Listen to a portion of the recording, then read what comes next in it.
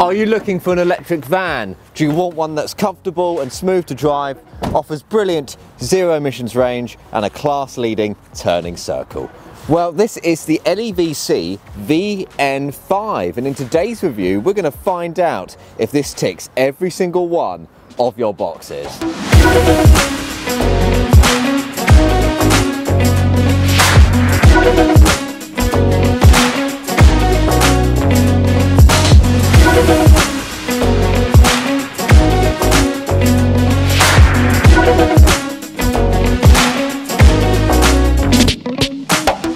So the VN5 is the first electric van from the Coventry-based London Electric Vehicle Company, who are primarily known for manufacturing what is perhaps the world's most advanced taxi, the all-electric TX. As such then, this is a really interesting offering. Its key rival is the Ford Transit Custom plug-in hybrid, which is one of the only other range-extending vans on the market at the moment, but it is an electrified version of an existing combustion-powered model.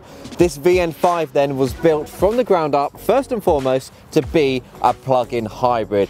It offers a larger battery, delivering more and further electric range, and it boasts a rather distinctive and, well, quite frankly, strange design that is going to make it stand out on UK roads and from the competition. There's two questions that we need answers for then. Who exactly does this van appeal to, and is it better than its rivals? We'll be answering those questions in this in-depth review by exploring the exterior and interior design, how much stuff you can cram into that cargo space, the drivetrain on offer and how efficient that is, the tech on offer and how that helps with the driving experience, and the different variants and optional extras available that you can take advantage of to really make the most of your configuration. Let's start with the exterior design then. So this front end is going to be very familiar to you, especially if you frequented our great capital recently, and that's because it's based on the renowned TX taxi. It's quite a striking design, isn't it? Let me know what you make of it in the comments below. So according to LEVC,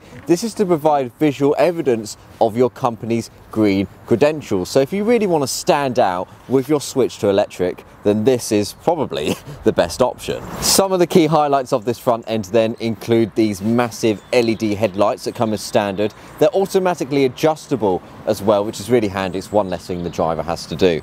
I'm just going to unlock the car then to highlight the daytime running lights that also come as standard. That's a strip there that's just surrounding the circular LED. I really like the overall design of that, and it's great that daytime running lights do come as standard.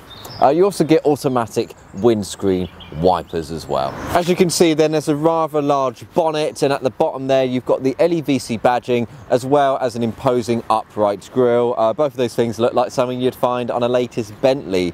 And then we have the e-city badging. So LEVC classifies this van as a range extended electric vehicle. It's driven primarily by electricity, but it features a small 1.5 litre petrol engine, and this acts as a generator to extend the range as much as possible by charging that battery. We'll tell you a bit more about the drivetrain later on in this review. So the front of the car is actually home to the charging port. So if we pop this flap open on the right hand side and this bit at the top open, so this port here supports 11 kilowatt AC charging, and at the bottom here, pop that open and you can then plug it into a 50 kilowatt DC charging for rapid charging times, and I'll tell you a little bit more about those later on in the review. On the right hand side then, you can configure the car with an optional charge demo or charge dim move charging port. We haven't done so with this particular configuration, so when we open that up it just is a bit of plastic in there, but thankfully you can shut the flap and forget that exists. Just below the front grille then, we've got some satin black front bumpers which are made of some quite cheap plastic, so not too sure what to make of those. But what I do really like is the Alpine white body colour. It's the standard colour that you'll get with your initial configuration. It's a solid paint. There's a couple of other choices as well, including pillar box red and Bristol blue, both very, very nice indeed. There's a few metallic options as well, including 3 different shades of grey and an ocean blue, which really pops, and it's what you'll see in a lot of the promotional material for the VN5. We'll touch on dimensions briefly then. So the height of the vehicle is 1,990 millimeters, so just 10 millimeters less than the Ford Transit Custom PHEV, and it's a little bit higher than the Vauxhall Vivaro E. In terms of width then, we're looking at 2,000 and 83mm, so it isn't as wide as either of those models, which could be a benefit for you. As we make our way around to the side profile, let's check out these wheels. So these are 17-inch black steel wheels. Design wise, nothing too extravagant going on, but I do have to highlight that this van offers the best in class turning circle of 10.1 meters, and it is quite incredible. You'll find out why as we get to the driving experience section, but it is my favorite feature of this van. It just makes it so easy to get out of those really tight parking spaces and negotiate narrow city streets. It's quite amazing. I really like the dynamic lines running along the side profile in the middle here and at the bottom as they merge with that side door. It gives the design a really clean look.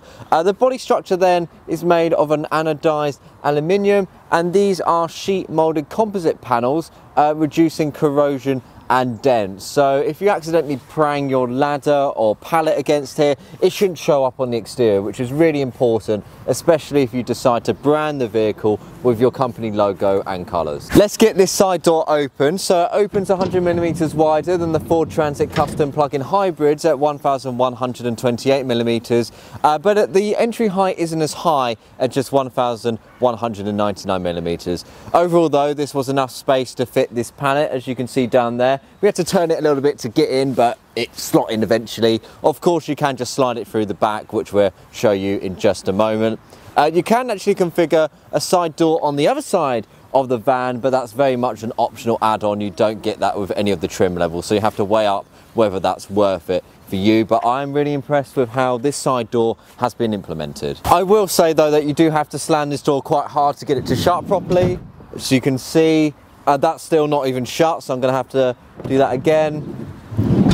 There we go, and now that's completely flush with the exterior, so that is now shut. So do bear that in mind. I have hopped in the van a few times ready to set off, and it comes up on the dashboard saying that that door isn't shut, so do give it a good slam and make sure that's locked in. So in terms of the length of the van, we're looking at 5,233mm, so it is longer than its key rivals, the Vivaro E and the Custom plug-in hybrid. The curb weight then, so that is the overall weight of the van, including the fuel tank and all the standard equipment, that can come out between 2,070 kilograms to 2,222 kilograms. So it's by no means a light vehicle, but I mean, given the size of this thing, you wouldn't really have expected otherwise.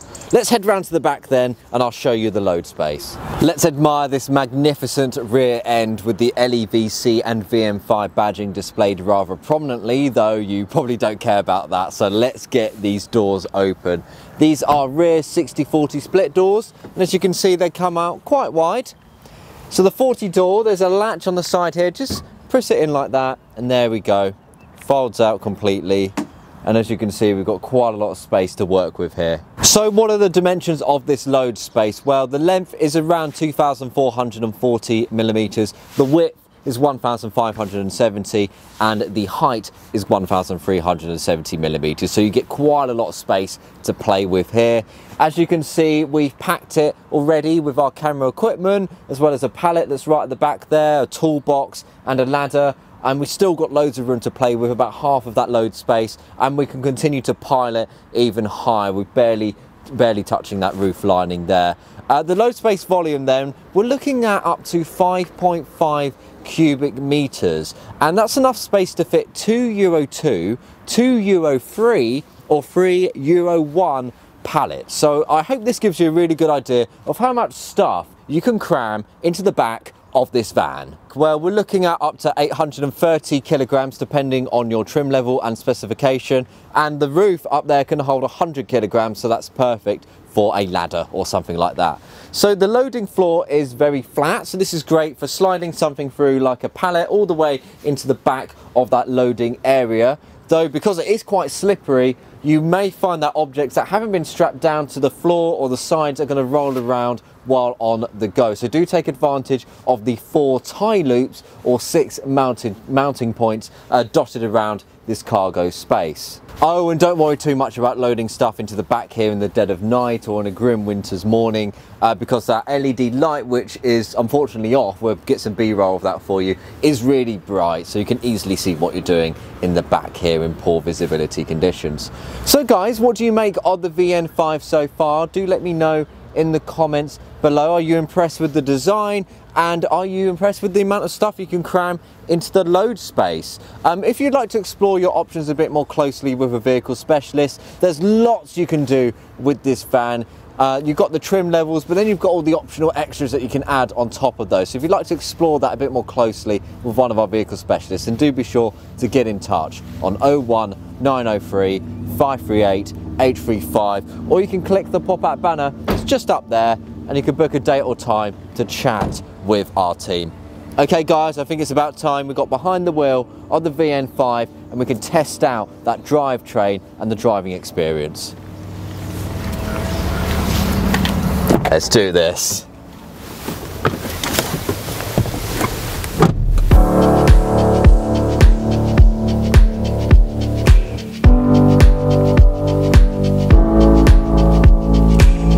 So guys, we're behind the wheel of the VN5. The first thing I want to highlight to you is the automatic transmission. Because this is an electric van, you get auto, and it's very, very smooth. It's so relaxing to drive. So it's absolutely perfect for slow start-stop city driving. This is mainly due to the accelerator pedal, which is nice and soft. You don't have to put your foot down on it too hard to get some oomph. On the other hand though, the brake pedal is pretty firm, so that does take a little bit of time to get used to, especially if you already drive perhaps, you know, a Ford Transit Custom and you're transitioning into this car. That's going to take a little bit of time. So as you're approaching a junction, do make sure to slow down a little bit sooner than you normally would in that transitional phase, and then you'll slowly but surely get used to that. So I do recommend taking advantage of the two-stage regen braking. To activate that, you just get the gear selector here and you just push that to the right hand side, and that way you're ensuring that you're harvesting as much energy back into the battery as you possibly can. You will notice that the car slows down a little bit as you put it into this mode. As such, you do lose a little bit of performance by doing so, but more than makes up for it in the amount of energy that is put back into that battery, and as such more range that you get on your travels. It's really satisfying seeing the lever on the left hand side of the driver display go up as you're traveling along, taking advantage of that regen braking. So the suspension is surprisingly smooth for a vehicle of this size. If you haven't strapped any of the objects at the back down properly, you will feel those flying around as you go around a tight turn or corner, but generally speaking, those 17-inch steel wheels do a fantastic job at isolating the impact of any humps and bumps that you'll come across in the road, and as such the driving experience is really relaxing considering you're driving a van. I guess that's great for city driving and long motorway commutes as well. So really great job LEVC for delivering such a relaxing driving experience. What's visibility like then? Well, it's absolutely brilliant. So you get a nice commanding view of the road ahead thanks to that really wide windscreen. The mirrors are nice and big too, so you get a good view of what's behind you. My only complaint really are these side pillars. Absolutely fine for normal driving, but when you come to a junction or traffic lights, I am having to sort of lean over like that and round to really see what's to the left or right of me, which is a little bit of a shame, but I mean, it's a minor gripe. I can deal with that for everyday driving. Overall visibility, absolutely brilliant. What is the steering like? Is it hard? Is it soft? Well, it's very soft, and I assume that's due because of that really good 10.1 meter turning circle, but this is my preference when it comes to steering anyway. It just makes the car so easy to drive. There's no pressure on the steering wheel at all. It's really easy to fling this van around corners and tight turns when you need to as a result of that soft steering. Yeah, really impressive how it's been implemented. So this van makes some very strange noises, I have to say. So the electric battery does hum as you build up to speed, especially as you merge onto a dual carriageway or motorway. You're definitely going to notice this. When the generator kicks in, this makes a little bit of noise as well. It's kind of all over the place, but thankfully the cabin does do a really good job of isolating these noises, and if you've got something like the radio or some music on, you're hardly going to notice them, just adding to that relaxing driving experience. So parking is where things get interesting. There is a little bit of a learning curve required due to the sheer size of the vehicle, but you'll find that due to the brilliant turning circle, it is surprisingly easy to get out of those really narrow and tight parking spaces, which is great, and it's a big advantage that this van has over its key competitors. One major complaint though that I have with the LEVC VN5 are the lack of front and rear parking sensors as standard. So these come with the city trim upwards, and they can be configured as extras, but I really do feel like they should have been added with that base specification, just to help customers who are transitioning to a much larger van like this one get used to it a lot quicker, because it is quite difficult first to figure out the positioning of the van. Also, the HD reversing camera is locked behind the top spec Optima, or Ultima trim level rather. You can again add this as an extra, but this would have been nice to have with perhaps the mid-spec city trim. Again, just helping people navigate out of those tight parking spaces if they need that help. So the VN5 comes with a number of different safety features. So you get hold assist, which is pretty essential, so that will stop the car for you as you come to a complete stop on a hill, which is great considering the amount of stuff you're going to have in the back there in the load space. You also get autonomous emergency braking. Brilliant for if you accidentally drive too close to a car in front of you, prevents you from rear-ending them. You get electronic stability control as well as cruise control, really handy for driving along the motorway or a dual carriageway and you want to keep at a consistent speed. Okay guys, let's head back to our car park and I'll tell you a little bit more about the interior. Okay guys, I'm going to walk you through the interior a little bit, starting with the seats. So the driver and passenger seat get lumbar support as standard. However, if you opt for the top spec Ultima trim, you get fully adjustable seats with multi-directional lumbar support. That's what we've got here with this configuration because we added it as an optional extra, and it's really, really good. It allows you to find that perfect driving position. So I can go all the way down like this, pretty far down, but if we continue to climb up, you really do go high, and that allows you to get a nice commanding view of the road ahead. The lumbar support is absolutely fantastic. So you just use a button to your right hand side there, see how high up I'm going. That allows you to adjust the intensity of that lumbar support, and it really digs into your back, but it is very comfortable. So the seats themselves, you know, the upholstery is nothing to shout about. It's pretty bog standard, pretty simple, but the material used is really durable, nice and spongy, so it's going to be quite hard to rip.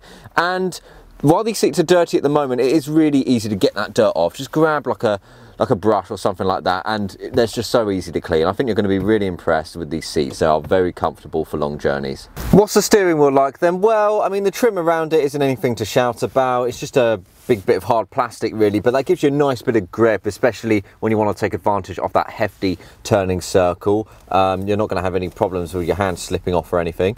So on the left hand side then you've got your cruise control controls, and on the right you've got your controls for media, so you can pause, play, skip a track, answer, call hands-free, stuff like that.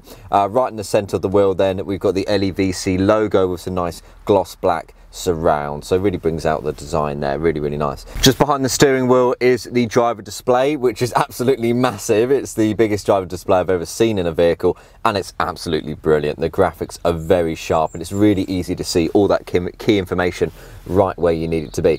So on the left hand side then, it shows how much fuel you've got left in your tank and how much charge is left in that battery in a really easy to understand way.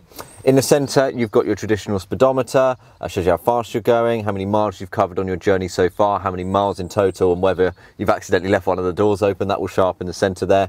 And on the right hand side is for regen braking. So if you stick the car into that second stage of regen braking to really harvest as much energy back into the battery as possible, it will show you how efficient that energy recovery is being, which is really handy to have that information right in front of you. So yeah, I'm really impressed with how this is all laid out. It's very clear, and the graphics really do pop. I'm very impressed. Undoubtedly the highlight of this interior is this 9-inch central touchscreen. LEVC has clearly taken some inspiration from Tesla when it comes to the design of this piece of technology. It's basically a block right here in the center of the dashboard, though the screen itself just takes up about half of that block. It's surrounded by some grey plastic, and then as we get closer to the screen itself, it's framed by some nice gloss black material, which is very nice. Just below that then we've got controls for the media and the dual zone climate. Nice to see that they're all physical buttons. Let's go back to the screen though. Absolutely love it. It's so easy to navigate between the different options. There's hardly any lag or latency. As you can see, I'm swiping there. It's so smooth. It's so precise with your input. If you just select an option, displays instantaneously. Really, really well implemented. So with this infotainment setup, you also get a DAB radio and Bluetooth connectivity. The Bluetooth is brilliant. It connects to my phone within about 5 seconds, so you can get straight on to listening to an album or podcast, or phoning one of your colleagues. It's really easy to set up, really, really well implemented. So if we swipe to the right hand side screen, then this shows all of the different car functions, including the drive modes. So you can select between these while on the go. This option will be greyed out if you are stationary or the car's off, so this is very much something to select while travelling from A to B. There's 3 different options here though. So you have pure, and this allows the vehicle to run purely off of the energy stored in that battery. So this is perfect if you want to do zero emissions or all electric travel. So the next mode is smart, and this is the mode I recommend you have the vehicle in for the majority of your time. So this automatically manages energy use between the battery and the engine, ensuring that your travel is going to be as efficient as possible. So yeah, do stick the vehicle in this mode for the majority of your time. And lastly, we have save, and this stores battery energy for when you need it most. So for something like a motorway driving, when you're traveling at quite a high speed consistently, it will then kick into the battery for you. So yeah, some 3 really well implemented modes here, and you can switch between them using the screen. Once you've had a play around with the different settings, I do recommend that you set up a driver profile. This is especially handy if you know perhaps 2, maybe even 3 people are going to drive this vehicle as well, because you can save your seating configuration, your audio settings and your driver settings to one of any 3 profiles. So that's great. So if you know somebody's been driving this vehicle the night before, you get in it the next day, just click your profile and everything will be set up to just how you like it. Love to see this feature in more vehicles, and it's really well implemented here. I do have about 3 complaints with the screen though. So I do wish it was angled slightly more towards the driver, so it's just that little bit more easy to see while on the move. As I said earlier, the graphics are really sharp and the options are nice and large. This would just be, well, it's just a minor complaint really. Secondly though, the screen does get rather grubby, so that gloss material can get covered in your fingerprint, and the screen itself can get covered in it as well. Especially notice this when the vehicle is off, so make sure to wipe that down with a microfiber cloth every now and again. And thirdly though, my biggest complaint is that the climate controls are controlled using the screen itself. You do have options down here though, just under the screen, to blast the windscreen with some heating, to perhaps get some condensation off of there, but they're not the full extent of the climate options. You have to access those through the screen, and that can be quite fiddly while on the move, unfortunately. So yeah, below the screen we've got those buttons for some of the climate control settings and to control media. There's a nice big knob in the middle here for pausing and playing a track. Really, really satisfying to use. Just below that then, we've got a rather large center block here for all your driving needs. So this is a start-stop button. You just flick that to the right hand side and that will turn the ignition on and the car on as a result. Just below that then we've got the electronic parking brake, and then we have the gear selector itself. So at the moment it's in neutral, that's the middle option, and you just push that up if you want to put it into reverse. And if it is in reverse, you then have to push it down back into neutral and then down again to put that into drive. So it's really easy to use, a very, very well implemented automatic gearbox.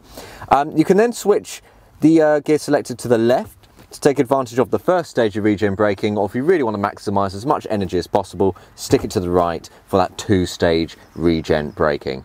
Just below this protruding block of plastic then, we've got a rather large storage area. So this is where I lob my keys and my phone. I just put those down there. There's lots of space to work with. Absolutely love that little bit of area there. Just behind that then, you've got a couple of cup holders, though these are purely made of plastic, so that does make it difficult to fit in bottles of this size, like this one here. So that comfortably fits into my door bin. So that has enough space there to hold a bottle of around 750 mils, which is great. It really comfortably fits into there. But here, I really do have to shove it in, and it's still not going in. It's not fitting. That's not happening. So that is a little bit unfortunate, but it will be enough room for something like a cup of coffee or tea or something like that. It'd be absolutely fine. Just behind that then, we've got another cavernous storage area. But that also has a couple of USB ports and a 12-volt socket for charging an appliance such as an extra phone, a laptop or something like that. So I really like the practicality on offer here. The plastic used down here feels a little bit cheap, though it is hard and it is durable, but practicality, can't fault it. Great stuff.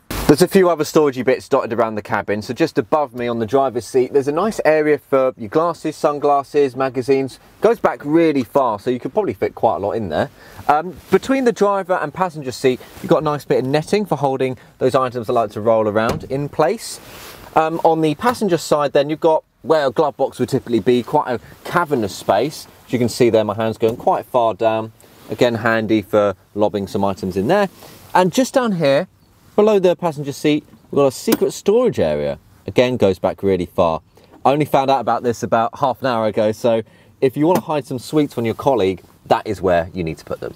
So aside from the plastic that is pretty much covering this interior, I'm really impressed with what's on offer here. The screen is fantastic, and there's lots of different cubby holes for storing lots of different bits and bobs. But let me know what you make of the interior in the comments below. I think it's about time we hop out then, and we're going to pop open the bonnet, and we're going to talk about the engine and powertrain that's on offer and how much range you get from that battery. Let's find out. So to pop that bonnet, we need to head round to the passenger side because there's a latch just underneath the fake glove box. So let's open that up. It's really well hidden all the way underneath. Pull that a couple of times. The vehicle will alert you that the bonnet is now unlatched, and we can head round and fling that open. It's just another lever just here on the right hand side. You push that to your left, it will then fly up for you. Thankfully it holds up on its own. Great stuff. So there's just one drivetrain available with the VN5. It's a hybrid powertrain that sends power all the way to those rear wheels, and it's made up of a combination of that drive battery and the range extender. So the drive battery has a 31 kilowatt hour capacity, and it produces around 110 kilowatts of power and 250 newton meters of torque. Then we have that range extender, so that's the small 1.5 litre petrol engine, and that produces around 89 horsepower and 160 newton meters of torque. So both of those things work in harmony to get this car from A to B. Though compared to its rivals, it is a little bit disappointing that there is just one setup to choose, well, not even to choose from. You're stuck with it really. This van is unlikely to break records on the Nürburgring, but if you were to launch it, it will take around 13.2 seconds to get up from 0 to 62 miles per hour. Because it's part electric, if you put your foot down on the accelerator, you get an instant hit of acceleration and torque. So that's enough to comfortably overtake cars on a dual carriageway or motorway. So don't worry, this won't be meandering sluggishly in that left lane. It does have power to get you off the block. Top speed then, we're looking at 80 miles per hour. So again, you probably wouldn't want to go over that anyway if you've got a lot of stuff in the back there.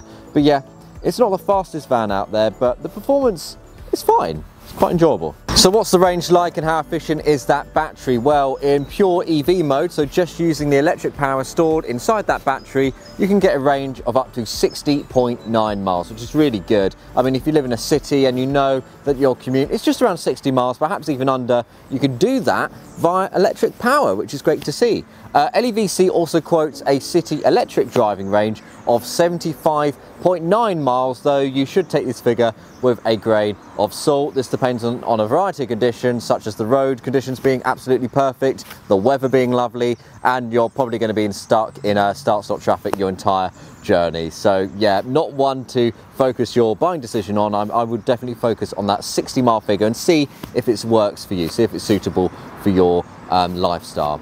So total driving range then, we're looking at around 304 miles when we take into account the combination of the battery and the range extender engine there. So really good stuff actually for a van of this size. LEVC also quotes an official fuel economy figure of 313.9 miles per gallon. Obviously really impressive stuff. That means this van is much more efficient than its main rival, the Ford Transit Custom, in its 2 litre diesel configuration. If you're thinking about getting the VN5 as your next company vehicle, then that's great because this van outputs just 21 grams per kilometre of CO2, and that places it in quite a low benefit in kind tax bracket for 2022 to 2023. So you could take advantage of some great tax benefits there. This is also a really good option if you're not quite ready to switch fully to electric, but you want to take advantage of plug-in hybrid power and just see if that works for you with that drive battery and the range extending engine there. So if you do want to try out electric, and you're happy to do so with hybrid, then this is a really good option. It's time to talk charging, so let's pop open that flap once again. There's lots of different ways you can charge this van. You can plug it in overnight to a standard 3-pin plug and it'll fully top up for you, ready for you the next morning. You can also plug it into your 7 kilowatt wall box if you have one installed at home. And that will do a 0 to 100% charge in around 3 hours and 45 minutes. Not too bad at all. If you do need it to charge a little bit faster though, it does support 11 kilowatt AC fast charging, as it says on the top of the flap there, and that will do a 0 to 100% charge in around 2 hours 20 minutes. Again, pretty good, pretty quick. You can also configure support for 22 kilowatt AC fast charging. You can add this as an optional extra for around £996, and it also comes as standard with the Ultima trim, and that will allow this van to charge from 0 to 100% in just 1 hour and 15 minutes. Very, very speedy indeed. If you find yourself traveling up the country and you desperately need to pull over at a service station somewhere to juice this bad boy back up to 100%, then do take advantage of the 50 kilowatt DC rapid charging support, because that will top up the battery fully in just 30 minutes. So absolutely brilliant. You can grab some lunch, grab a coffee and be on your way. So that's it for charging, guys, and overall details on the drivetrain. Let me know in the comments down below if you have any questions. If you'd like to discuss this a little bit more further with one of our vehicle specialists, we'd be happy to answer any questions that you have. So do make sure to get in touch on 01 903 538 835. Alternatively, you can click the pop-up banner up there to book a consultation at a time and date that works best for you. Okay guys, I'm going to run you through the different trim levels now and the options available so you can get the most out of your VN5 configuration. Okie dokie guys, let's talk about the trim levels on offer. So there's 3 different trim levels to choose from. The entry level option is business. This starts from £46,500 and this is the recommended retail price for the vehicle. If we take into account though the £5,000 plug-in grant that the government currently offers at the time of recording this vehicle, this does drop the price down to around £41,500. Not too bad for a premium large van, though it's likely that this plug-in grant is going to reduce even further as the years go on. So if you want up-to-date pricing on the VN5, do get in touch with one of our vehicle specialists. So you get a reasonable amount of equipment with this trim level. This includes the 9-inch touchscreen that you saw inside the cabin, and I'm a massive fan of how that's been implemented. You get cruise control as well, so it's really easy to set a consistent speed when traveling up a motorway or dual carriageway. You get auto LED headlights, so they turn on automatically when you get inside the van, so that's great. It's something you don't have to worry about enabling yourself.